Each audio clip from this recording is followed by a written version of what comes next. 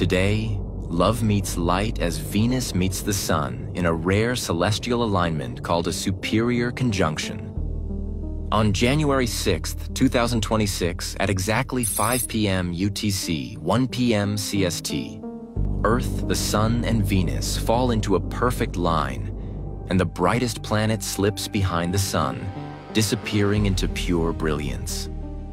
After months ruling the dawn as a radiant morning star, Venus vanishes not into darkness, but into fire. Too close to the Sun to be seen, this moment cannot be watched safely. It can only be felt. It is where beauty crosses light and becomes invisible.